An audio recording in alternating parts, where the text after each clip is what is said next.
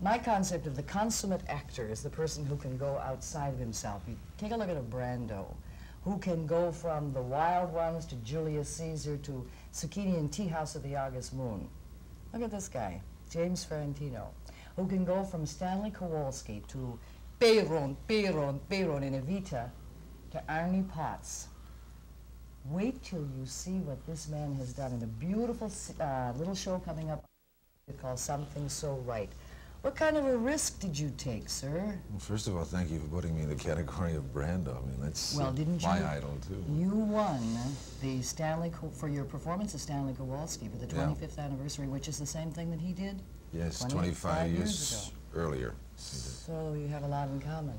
This is an unusual role for you. Yes, it's probably the riskiest thing I've done as an actor, or been allowed to do.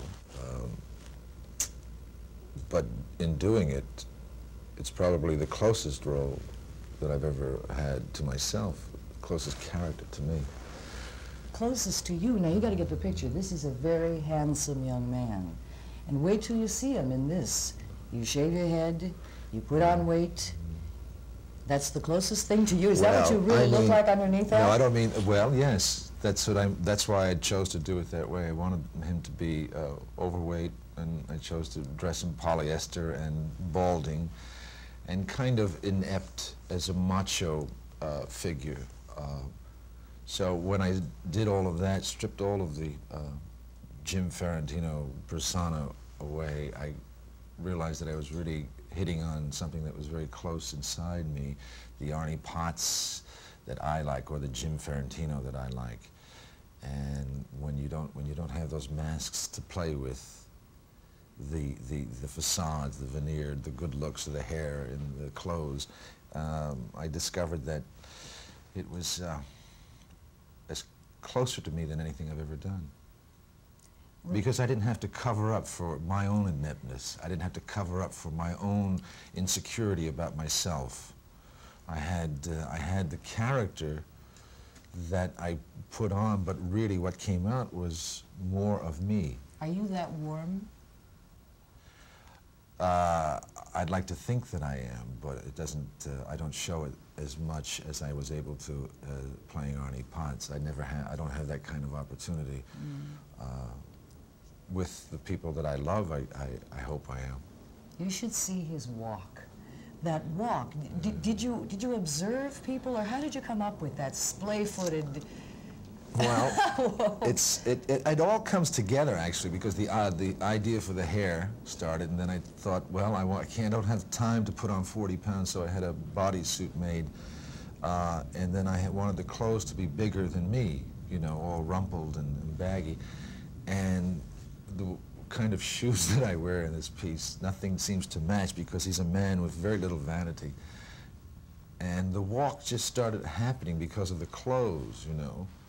And I just kind of fell into it. It just took over. This is a story of a divorced woman who has an 11-year-old son. She's trying to raise the son herself. And the son has some problems. So he comes in representing the big brother to try to find some sort of attention, love to be given to the child. Yes. Jim, I think this it's a very significant message piece for a lot of single women.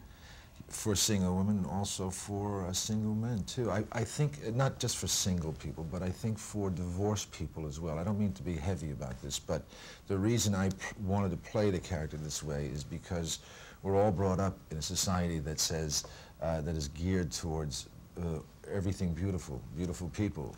And we look for those things in people, the outward appearance.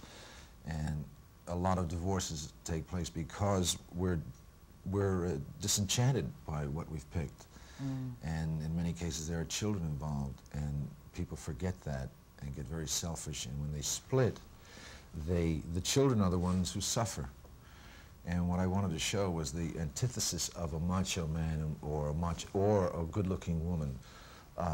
And what you should really be looking for is what's inside a person, and that's what Arnie Potts is all about. And I hope that what it says is that it's not good looks that really matter. It's the good inside, you know, to be a little bit corny for a while. and that's what he represents, I think. Because the kid, Ricky Schroeder, has an image of his father, Oh, yeah. played by Fred Dryman, done very well too, of, you know, ex-football player, very macho, and that's his idol, which I think all children have, you know, in their parents. And when Arnie Potts shows up, and he's a 360 from his father, it's quite a chore for the kid to grow, and for the mother to grow through Arnie, one would say, and Arnie to grow too, to accept a person for what they are instead of what they look like. And it's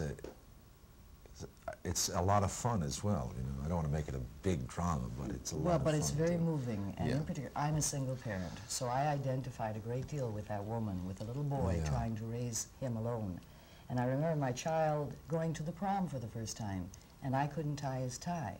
Yeah, I needed a man around for those little things. I didn't know what, he had to take the tie over to his girlfriend's father Yeah. to tie the tie. So those kinds of things really moved me. They moved me too, and that's why I love this piece. For whatever this is worth, I had 3 teenagers watch the show last night. Kids who have never heard of you. They don't know who James Farentino is. They never heard of Rosemary Clooney. All right, they're age 11, 16, 18. And I said, I want you to see this. They sat there spellbound. That's they nice. loved it. They identified. You've got a very That's nice special to know. program here. You should Thank be very, you. very proud. I am. I'm very proud. To whom do you credit your acting ability? Did you do it? Did a school do it? Well, schools don't do that. I mean, you can't go to school to be an actor. It's experience. I've been doing it for 22 years, and I've made a lot of mistakes, and it took a long time to get in touch with me, you know. I was fortunate enough to be able to earn a living while I was doing that as an actor, but I think one continually grows from life, and that's what brought me to Arnie Potts. I don't believe I could have done Arnie Potts, say, 5 or 10 years ago. I wasn't prepared for it, but in life I am now, and that's why I'm able to do that. So it's your observation. Oh, yeah. I think it's all acting really is. But sometimes the reality, when you're looking, I remember I was going to play a crippled woman on stage. And I looked at real crippled people in Lincoln, Nebraska, and I remember getting behind a crippled man. I think he had cerebral palsy, and he was walking very strangely. And I got behind him and tried to duplicate that walk. Mm-hmm. When I did that on stage, the director said, that's way too much. Mm-hmm. And that was this guy's walk in real life, but it had to be all toned down. Yeah. Sometimes the reality is greater than that which you have to portray as an actor. Well, you have to go from, after you've done the physical, external things, such as my doing Arnie Potts, balding, putting on the costumes, and stripping away all my hair, and getting into a physical characterization, then it has to come from in here. You know, you ask about the walk, which is similar to what you were talking about. Mm-hmm. It's something that has to come from inside. You know, not just from observing someone, but from yourself, and as long as it's natural. I sure hope you'll see this.